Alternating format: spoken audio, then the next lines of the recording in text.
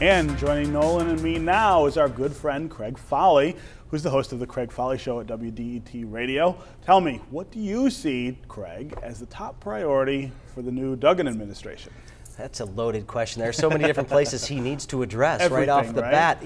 I think the most important thing that he can do is put together a plan that people can actually look at and see some of the results of. If that's a way of getting more police officers on the streets right off the bat, so people at least feel that there's an attempt being made to address that huge issue, I think that's really, really important for him to do, just to show them that he actually cares about the neighborhoods and their safety. That's number one. Right. Yeah, I agree. He's got to present a sense of urgency, a sense of motion and action, because people are leaving.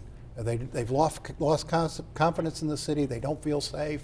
And they're not going to stay if they don't see some hope. Do you feel like Chief Craig has already sort of kick-started that sense of urgency with these raids, with some of the more high-profile statements he's made, or do we need more? Yeah, we talked to Mike Duggan about that. I'm not sure that one or two raids is enough. I think people need to look out their door and see cops driving by, and I think whatever he's doing, he needs to crow about it a little more, so people know, both the people who live here and the criminals know that there's been a change. And I don't know that as Duggan said, I don't know that it's gotten down into the neighborhoods yet, this sense that something has changed. Well, and Chief Craig seems to still be in this sort of discovery phase about exactly how big the problem is. The few times that I've had him on the program talking about it, there's, I don't want to say deer in the headlights feel to it, but I think he's somewhat astounded as to the level of the problem that he's dealing with here. I think everybody gets shocked when they actually come here and get on the ground and snap out of that pretty fast. How bad things are. But if you look at the lawlessness in the city and the number of people who commit crimes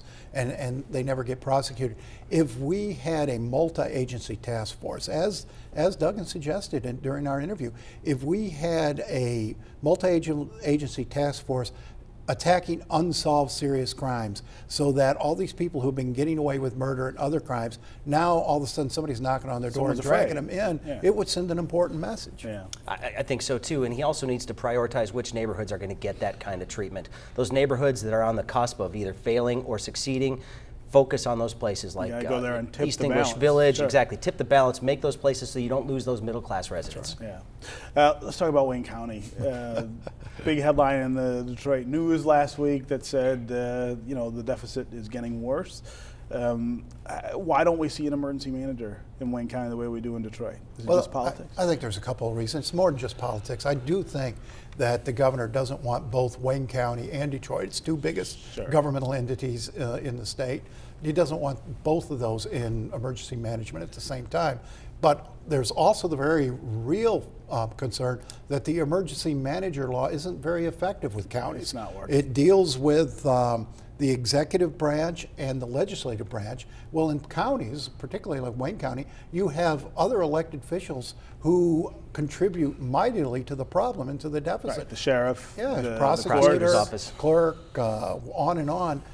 Bob Ficano controls just 1/3 of Wayne County's budget, and that's all an emergency manager would have control. Would still have to say to Benny Napoleon, hey, you got to quit overspending. Kim Worthy, you got to quit overspending.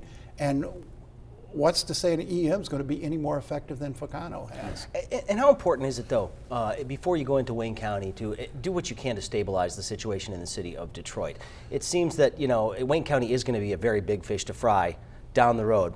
Get Detroit settled, see if it works, and if you actually have something, a track record that people can point to and say, this has been effective, then you might have a little bit more political clout to go after the Wayne County problem. Because right now, Wayne County, let's be honest, they're like the Detroit Lions, a lot of self-inflicted wounds here. The jail project comes to mind. They don't often think these things through, and they fight amongst themselves quite a bit. They need to get that stabilized, and there are certain things they could do that would at least make them look like they know what they're doing. Well, it does seem like Wayne County is different from Detroit in the sense that there's revenue to be gotten there, right? It's not completely unstable. You have healthy parts of Wayne County that should be contributing more to the county going forward. Why isn't that?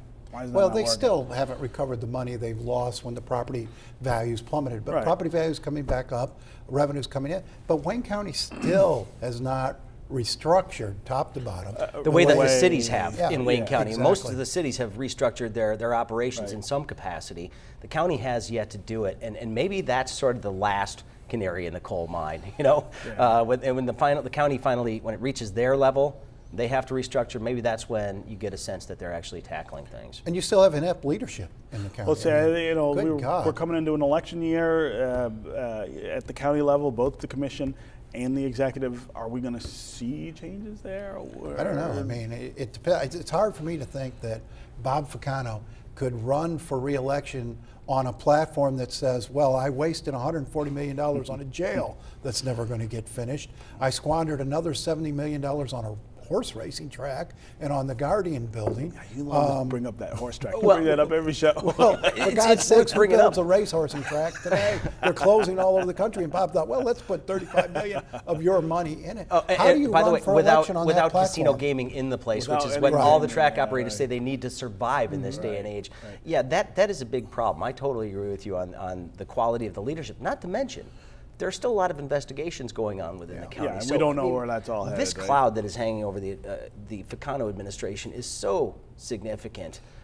Him getting reelected, but the weird thing is, I don't see anybody that's really stepping up saying, I want this job. Well, you have Phil Cavanaugh says he's running for sure. Kevin McNamara says he's running. Bill Wild, who's the mayor of Westland, says he's in. I think one of Ficano's hopes, in fact, is that there's so many people on the Democratic side that they don't get enough votes to It's a very old Wayne County political tactic. You load up the place with Irish names and Polish names, and you split the vote a dozen ways, and you're the incumbent, and you walk through. I would hope the Republicans see the opportunity They should take a shot. And have a good nominee lined up, because it's hard for me to believe one-on-one Ficano could beat anybody. So does Livonia, Northville, Plymouth, places like that show up in large enough numbers to elect a Republican? Yeah, I don't know. Well, and plus you'd have to count on the rest of Wayne County saying, we don't want any more of this guy. Yeah. We also saw last week the state decide that it's going to go along with the national quote-unquote fix to the healthcare situation and allow people to keep the plans that they had at least through the next year. But then we saw Blue Cross the same day say, you know what? Well, we're not doing that. We got about 2 minutes, but that seems a very significant decision. Well, and I think as goes Blue Cross. Go the rest of the companies and say, you know what, it's too late for us to go back and do this. And there aren't enough people who have had their plans canceled for it to be economically worthwhile for them to re-offer those policies, especially when they're in a situation where they can make more money off these same customers now. I think they'll take the money. Well, there's 800,000 people. That's not an insignificant Or 225, depending who you talk to. Well, I mean, the individual market. The neighbor's 800,000. But it doesn't matter, because it is too late. They've made the changes. They've changed the policies. To go back would add a tremendous amount of expense that's going to get passed on to consumers. Yeah. When Obama said, well, I'm not bailing out you insurance companies for this, I mean, who's he kidding? They're just going to pass on, as they are now, all of these costs to their policyholders. So, but what's the long-term fix? If this is not the fix, then what are we supposed to do? For those people who lost their policies, I think you've got to do two things. You've got to attack cost of health care, which is something the Affordable Care Act didn't even begin to do. And you're going to have to sit down and do a comprehensive fix to Obamacare. That means all stakeholders come and say, what did we do wrong and how do we get it right? Okay. But I think we're past the point of no return on this. We'll never go back to what we had before. We can't go back before. We just gotta we destroyed that fix system. What we got. We can do it. Yes, we can. There you go. Yes, we can. What did Jon Stewart say? You said, yes, we can. Well, I'm going to make mistakes like everybody else. That's right. That's right. All right, guys. We'll continue this at another time. All right. Okay, thanks. That'll do it for us on MiWeek from our Midtown studios. Check us out at MiWeek.org and find us on Facebook and follow us on Twitter. For all of us at Detroit Public Television, happy Thanksgiving, and we'll see you next week.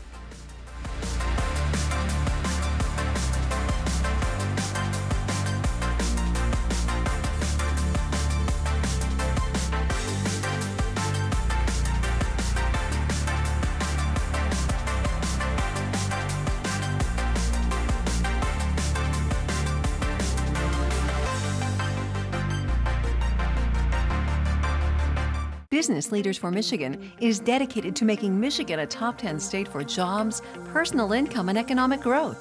Learn more at businessleadersformichigan.com. Funding is also provided by Delta.